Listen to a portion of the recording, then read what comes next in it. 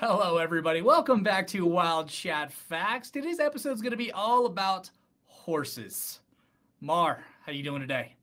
I'm doing great, and I was galloping through my list of fun things to find about horses. And we know so much about horses because horses are in our lives. So there are a couple of things that I found interesting, and one of them was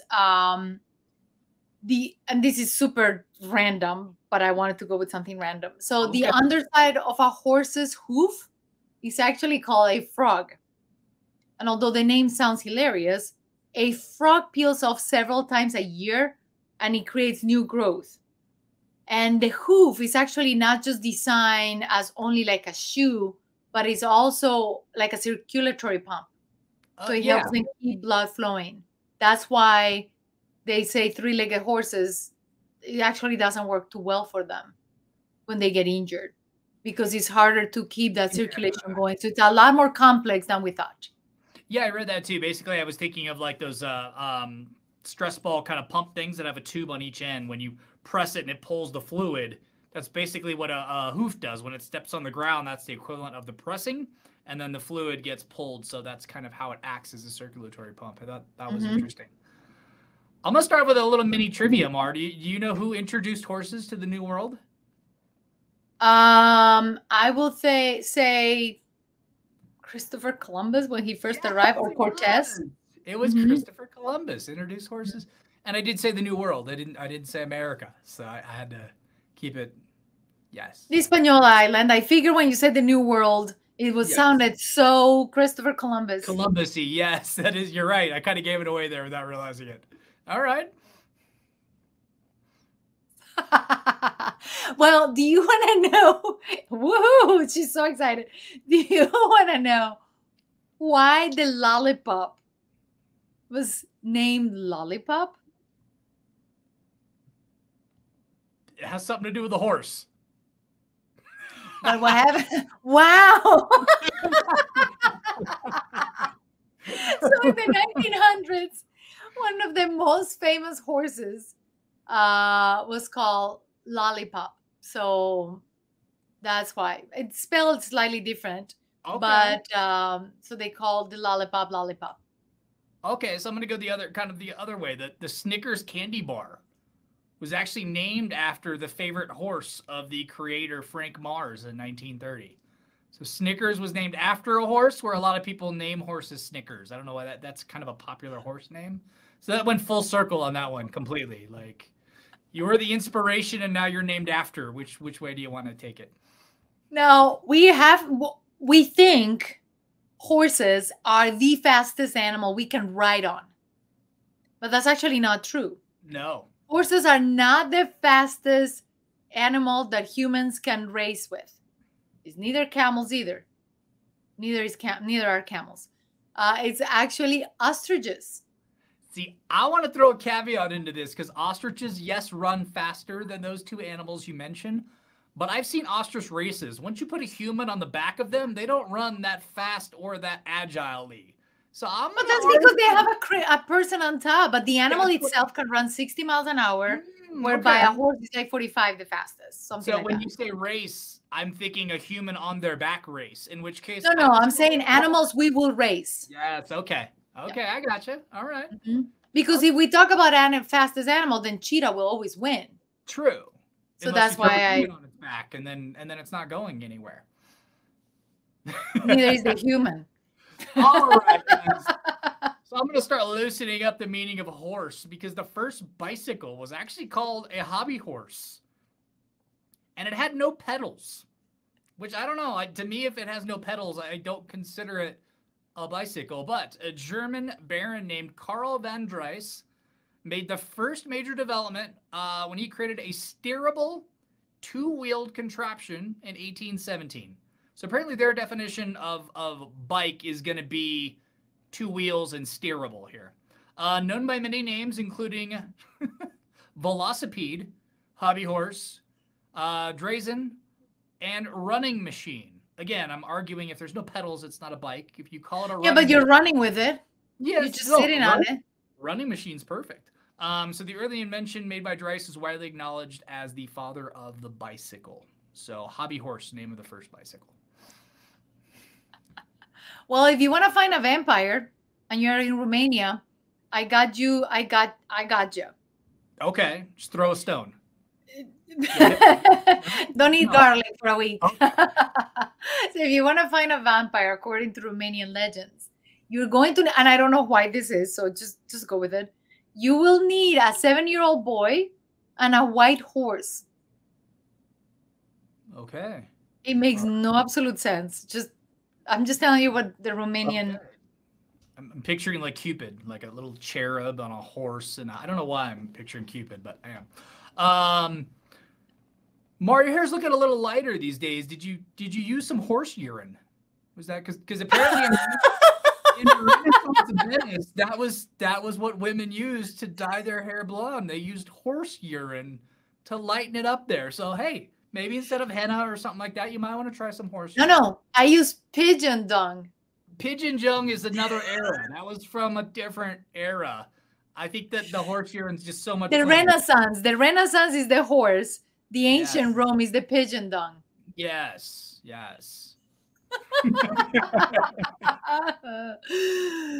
It sounds incredible. But if you're in Waco, Texas, or Waco, Texas. I apologize for anybody in Waco, Texas that I say Waco. I know. If you throw banana peel on the street, it's actually very illegal because a horse could slip and fall. Okay. Forget humans. Well, I think we forget to really factor in how big of an influence horses had on the development of the United States. I mean, we've talked about even rattlesnakes rattle so horses wouldn't step on them, and now that there's less horses, they're rattling less in the snake video. But I mean, I've got rules in here that like in places around the world, they have to have like a tie-up in front of their business for horses still. Still? Even though hardly anybody use horses anymore, there's still a code in the law. I think it was in like New Zealand or something, where you still have to have like a horse post in front of your business. Actually, in Colombia, they still tie the horses like light posts or something. Yeah, but they don't force people to have an official post in front of the building. But we forget how much of an influence horses had. So much so that in 1900, at the Paris Olympics, some of the events that you wouldn't think of, live pigeon shooting and long jump for horses. Long jump for horses was an event at the Olympics in Paris in 1900. Wow. Mm-hmm. They also used to jump from high altitudes. Atlantic City, I think they had a diving horse or something that went into the ocean. I've seen those images. So if you need a passport, you may need a passport for your horse, your donkey, or any species like zebras. If you're going to go to the UK, they require ponies, donkeys. They require a passport. So next time you travel with your horse, make sure you get a passport for it. And make sure he's named Snickers or Lollipop, whichever one you want to go with, Snickers or Lollipop. It's like being the Smith, the horse genre, and Smith or whatever the most common name is.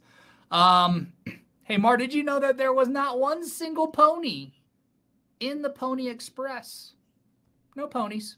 No ponies. Really aren't known for like distance running guys, so it was always a funny name to begin with. They were all horses.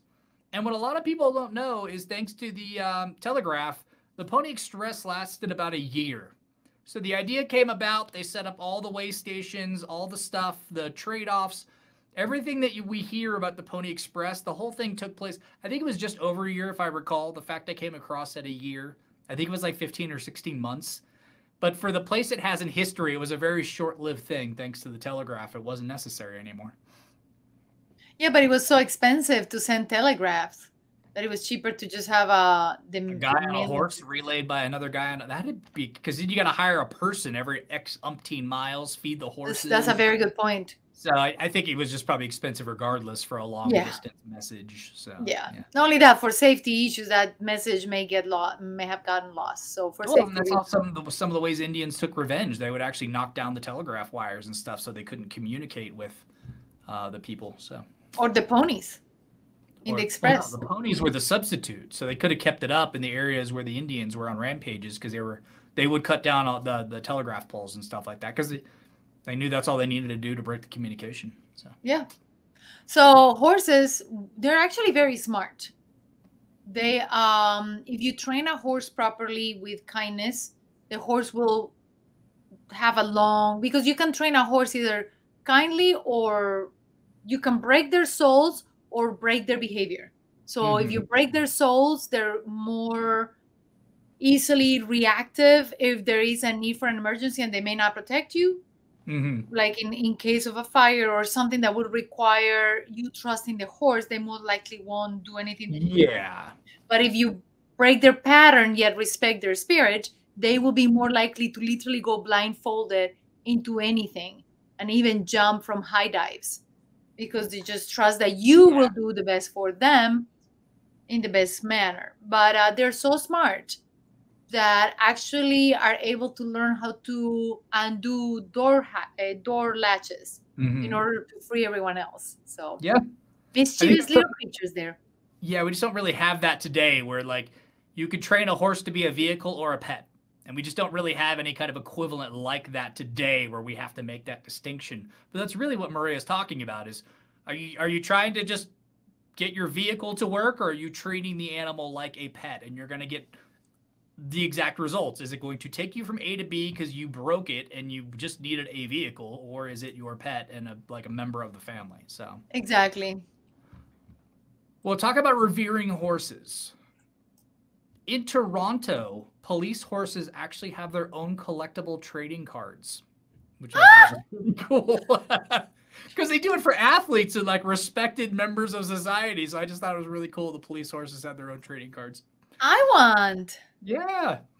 I've been to Toronto and I didn't know about this. So now next time I go, so guys, next time you go to Toronto and if you see the trading cards or if you have them, share with us in the comments. That'll be really cool. Yeah, share. Or if you have a cool horse with a cool hack or something that your horse, if you have a horse, because horses are very complex creatures. They're actually very gentle animals and very skittish. So you do have to work with them to ease them into things. So it will be really fun. But if you want to have a superstition, because we gotta have more, keep a black cat near horses for good luck. Okay. And if you gotta look over your left shoulder, when you meet a white horse, and you will see evil spirits. So if you see a white horse and you look to your left, you may actually see evil spirits.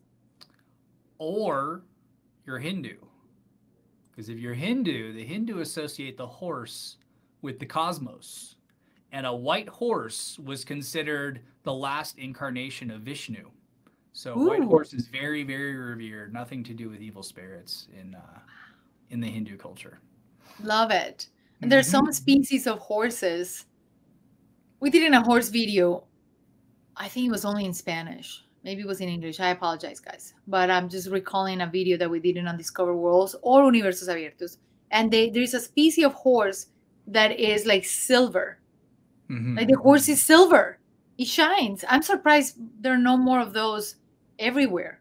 They're just kind of rare and absolutely gorgeous. It might have been in the silver video. We had done a video just on the... No, this was in the horse video. I did a horse video. All right. So it was in the horse video, but I think it was only in Spanish. So okay. Am I up? Yes. So traffic lights are pretty important. It's kind of tough to get around without traffic lights these days with the amount of cars we have on the road. But traffic lights actually predate cars. Traffic lights even predate electricity. Because there was police officers on the corners that could manually flip between stop and go. And they were used originally to regulate horse-drawn carriages. Yeah, I bet the collisions were high. There were other lights when they didn't want to hire a guy to sit there and pull that actually functioned using gas, apparently, because there are traffic lights that would explode. So, don't know how that worked as far as the timing. There's probably a mechanism in between. Like when we think of machines, we think they're electrical, but some of the first machines were like coin op for like holy water and stuff like that for churches, where when you put in a coin, it would just turn a gear and then you would get something. So there was probably a gear set like you would have on your watch. After 30 seconds, it would shut a door. I'm guessing, guys. So if you had a light, it would be glowing red, and then it would shut the red door and open the green door, and that same side would glow. Educated guess, but guess none. That would make sense. Mm-hmm. Now, they do say if you are thinking about buying a horse, make sure you do not get a horse where you can see the whites of its eyes. And there's a reason why. Apparently, you will not be able to do anything with that horse. And most of the times, when even dogs, when you see the whites of their eyes, it's usually they're in panic mode. Okay. Or they're really stressed out. Or like if you see somebody with their eyes open, it just gives you that feeling of menacing. Okay. And that's the same thing with horses. And with dogs, as a tip, if you see a dog doing that and there's a child or someone nearby, please be safe, because that could be a sign of this dog is getting really upset and he could bite. So horses seem to have the same characteristics. So I keep doing this. I apologize. It looks creepy, but it's the best way I can describe what's going on. Gotcha. So that's what we're going to take from this section, guys. Maria looks creepy. That's what we got left with. Well, whatever I can do to educate and entertain. Yes. Hey, Mario, you want to take a wild guess at what hippophobia is a fear of? It's not hippopotamus, guys. It's not hippopotamus. It is horses. Yes, and the reason is that hippopotamus actually means river horse. So a hippo is, and it's ironic because a hippo is a lot more related to a pig than it is a horse. But there's a lot of really fun, like what they used to be called names out there for animals. And yes, they basically hippopotamus was river horse. And so hippophobia, because they used to call horses that, then you end up with hippophobia as fear of horses. And seahorses are the slowest horses in the world. Because they're a very slow fish and they're hippocampuses. So horses. Yep. That was my fact.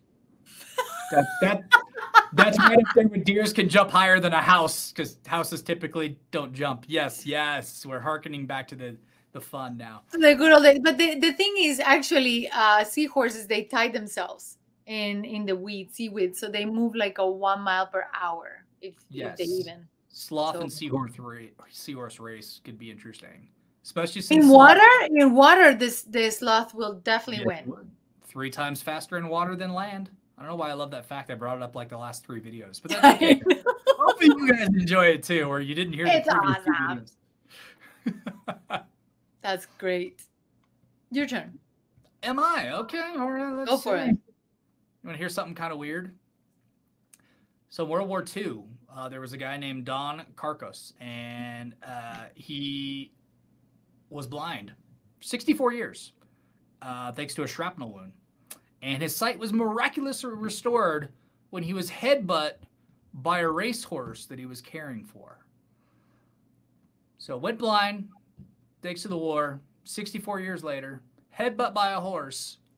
So caring for animals can also bring benefits to you, usually emotionally, not via a headbutt and bringing your sight back, but.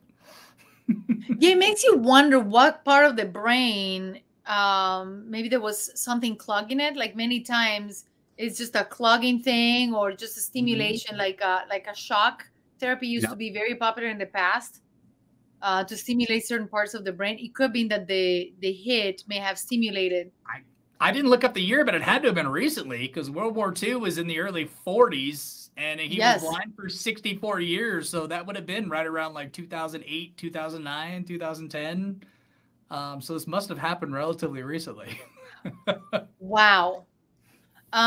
So what I found really interesting is once you correct the differences between proportions between men and horses, men, like humans, are actually proportionally stronger based on that correction, which I found that to be incredible. Maria just stole one of my trivia questions, everybody. She stole one of my trivia questions. I stole. Okay. Yes. I ran away with it. Galloped away with it. A hack for all the chefs out there, guys. Okay, well, a hack for all the chefs that happen to have horses. In South America, gauchos are actually known to put raw steaks underneath their saddles, and then they would work all day riding their horses, and it would tenderize the meat. And then they just pull it out from under the saddle and cook it up at the end of the day, and they have a nice tenderized piece of steak there. I'm sure they wrapped it on something because the sweat of the horse Yes. will definitely add some serious flavor to. I'm sure there was cautionary taken, but it definitely was not refrigerated. So it was in room climate temperature throughout the day, being pounded upon and then cooked up. Super hot because the sweat is, so I bet you actually even cooked it a little bit. That's probably like a ribeye. It's a ribeye now. Not get into this thought too far. The capybaras. Capybaras are the largest rodent, and there was actually evidence of extremely even larger capybaras that were the size of horses. But capybaras and a horse can actually run just as fast. A regular horse. I'm not talking about race horses. If they were like equal sizes, because I can't imagine a normal sized capybara outrunning a horse. Interesting. Okay, we'll have to delve into that a bit more. So the first Hollywood stuntman was an ex-U.S. cavalryman, Frank Hanaway, who was cast in The Great Train Robbery. It was a film in 1903, back in the silent days, for his ability to fall off a horse without hurting himself. That was the job requirement. Who can fall off a horse and not hurt themselves? You got the job. Wow. But that's basically what stuntmen do today. Do something stupid and don't harm yourself so you can do it several times. Fall down the stairs for 3-story high in a row. Wow. So I said something in the after show about dolphins that wasn't dolphins. I remember saying I didn't have it in my facts. Well, it's because it wasn't dolphins. It was actually horses. So inhaling a horse's breath was a cure for whooping cough. Okay. So in the after show of dolphins, I said something about, I think there was blah, blah, because you said something about the Saxons. So I just wanted to clarify that here. It was only in the after show anyway, but still guys. I don't know if I've shared this in the past on Undiscovered, but there was actually a reason that the castle stairs are winded a particular direction if you go into a castle, because most people are right-handed.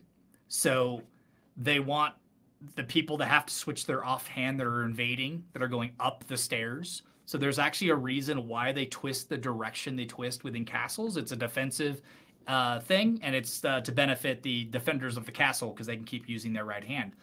Well, there's a reason that firehouses have circular stairways also. And this is hilarious because back in the day, they used to use horses to pull the fire engines. There weren't fire trucks and stuff. So horses have been used longer in firefighting probably than actual vehicles, just time-wise. But it turned out that the horses used to be stabled on the ground floor, and then the firemen would stay on top. But the horses actually started to learn how to walk up the staircases. So to stop the horses from walking up the staircases, they had to make circular staircases and then your sliding poles and stuff to keep them separate from the firemen. Hey, you got some carrots there, buddy? Yeah, what you got up here? Up here looks fun. This is warm. Let's stay here. Yeah. Whose bed is it anyway? Yes. Well, the smallest horse in the world. Its name is Thumbelina. And Thumbelina has won the record as the smallest horse. And it is the size of a dog. I've seen it. It's adorable. It's adorable. They even use puppy pads within the house for it. So it can chill in the house and then it just does its business on a puppy pad. Yes. Pretty cool. But what is cool about these small horses, they're not and ponies, is that people actually could have them as CNI or lead animals. So somebody who's blind or somebody who needs help, because horses last longer than dogs and they're extremely smart and they don't shed. So people who have allergies to dogs could actually get a horse and be just as amazing as having a trained dog for service. So they could be used as amazing service animals. So here's one for you, Mar. Tell me if this sounds appealing to you, if you would line up for this. There's an ice cream flavor sold in Japan, and it's called raw horse flesh. That is the name of the flavor. I've talked about this in the past, guys. If you ever go to Japan, they've got some weird, funky chip flavors.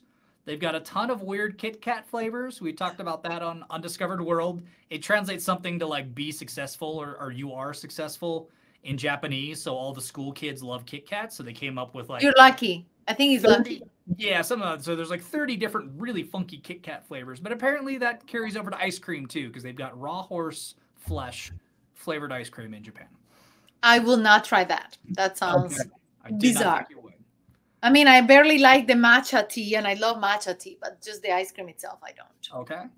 But there's something you want to share more with us? I have one because you already took all my trivia, like you literally did. The Snickers and the hippos, thank you. But there is a hormone replacement called Premarin, and Premarin is actually taken from pregnant horses' urine because the females who are pregnant produce the specific hormone, and it is the best way to get it for humans. All right, I got a couple stupid laws, then I got a trivia question, and then we're going to get out of here. So in Florida, the penalty for horse theft is hanging. Yes. It's illegal to ride an ugly horse in Wilbur, Washington. I don't know who gets to determine whether they are ugly. I agree. Horses. In Iowa, it's illegal. Horses must not eat fire hydrants. So don't let your horse eat a fire hydrant if you are in Iowa. I'm not making this stuff up, guys. Colorado, you cannot. It's illegal to ride a horse if you are inebriated. No hitting the sauce and riding a horse there. Queensland, Australia was the place where it was constitutional law still that you have to have the poles, the railings outside to tie up your horses. Might be a forgotten law. They're like, it's on the books, but we don't use it. And in Pennsylvania, probably the most extreme, motorists seeing horses coming in their direction must pull off the road, not just give them right of way. No, they must cover themselves and their car in some form of camouflage, blanket style or canvas, in order to blend with the countryside until the horse passes. I'm assuming this law was enacted sometime at the beginning of the car era. Since horses wouldn't know what the cars are, they had to literally try to hide themselves. But this is the last fact video, Mara, we have before my ever so beloved Christmas, which is coming up here in ever so a couple days, which I'm thrilled about. So my trivia question for everybody, you're going to have to think of the song. Slurnip. What is the name of the horse in the song Jingle Bells? Don't answer quickly if you know, Maria. Give everybody a second. There is a horse in the song Jingle Bells. The whole song is about the bells jingling. And sleighs and stuff, but what's the horse's name, Maria? I can tell you I don't know. All right, guys. I'm going to give it a few more seconds out there because I didn't even think about it at first. I'm like, wait, there must be a horse. You're talking about sleighs and bells, but I don't ever remember a horse's name. So the horse's name is actually Bobtail. Oh. Think of the lyrics, bells on Bobtail's reins. That's where we hear the horse's name. Bobtail's reins. There's bells on his reins, so bells on Bobtail's reins. So yeah, I didn't understand that. I was going through the song and I didn't understand that part. Well, now that makes sense. I knew the lyrics, but I never really like bells on Bobtail, whatever. I never thought about what Bobtail was to go, oh, that's the horse's name. To me, I thought it was fantastic. Yeah, no, when I listened to the song, I didn't understand that part, so I didn't even realize what he says. So I was like, didn't even register because I couldn't understand. Okay. I'm like, Bobtail. You enjoyed the video. We've got one more video coming out before Christmas. It is, of course, one of our funny animal video clip shows. So there's a lot of holiday animal Christmas fun stuff out there. So go check that out. If for some reason you guys don't, or we don't see you or talk to you between now and Christmas or the New Year's, have a fantastic holiday season, guys. Thank you so much for joining us. All of the Patreon subscribers, we are going to jump into the after show here in about 30 seconds. Everybody else, we will see you next time again. Merry Christmas, Happy New Year, Happy Holidays. See you next time.